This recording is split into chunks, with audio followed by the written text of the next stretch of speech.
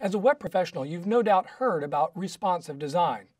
In other words, adapting a layout to fit all these various screens and devices that we have to target in today's modern world.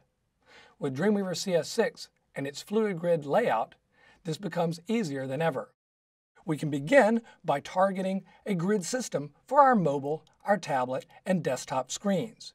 Once we've decided upon its overall width, its number of columns, and so on, we can begin laying out the page and specifying exactly how and where each piece of content is going to be placed on mobile, tablet, and desktop devices.